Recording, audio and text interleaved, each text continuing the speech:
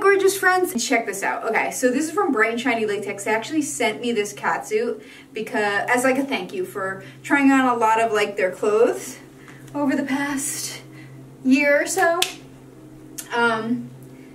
Yeah, Bright and Shiny is my favorite place to get latex. It's affordable pricing, it's custom, and I buy it through Etsy, but they also have a website, so you can get it on either way. Love it. Love this blue color. So this is just basically like introducing this piece. There's a lot that I want to do with this. I want to do like a cosplay with this. I'm thinking like a cop cosplay that I like to do. So here's the full thing. It's a full body catsuit. It zips up in the back and it also zips in the crotch area, which I find super helpful because I drink beer all the time and I have to use the bathroom. It's a little short in the legs, which is why I decided to wear boots, because heels would look a little interesting. I know these boots are a little like combat-y or a little like heavy duty for this outfit, I feel. But it's what I chose to wear, and I haven't worn these boots in a while. They're badass and they have spikes in the heel and like basically a spine as the actual heel point. I love the shine in this. It is like a little bit tight in the chest area, kind of like squashes things. Look at that. And there's like shine on the uniboob. Don't you hate that when you get that uniboob shine? Uniboob shine. That's a kind of cool saying, isn't it? I was listening to a podcast on Uncanny Valley.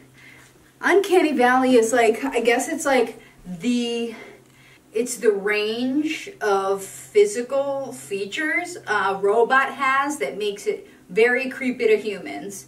Meaning we like them to look, we like our robots to look human-like, but not so much like a human that it creeps us out. And I guess scientists or people in IT are trying to figure out just what crosses that line to getting into Uncanny Valley. Because we are about to live amongst the robots. When are we going to Uncanny Valley? We're already there.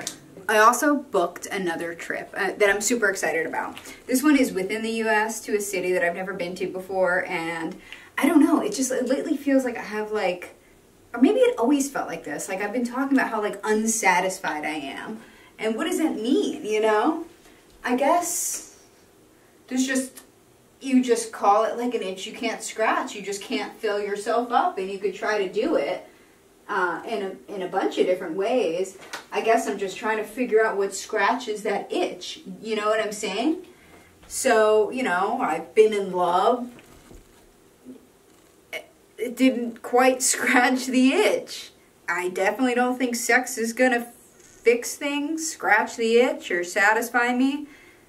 It's certainly probably not money, but I think it might be travel or something along the way, maybe. Maybe it's leading me towards something or someone. Maybe, I don't know, like something's pulling me towards travel right now.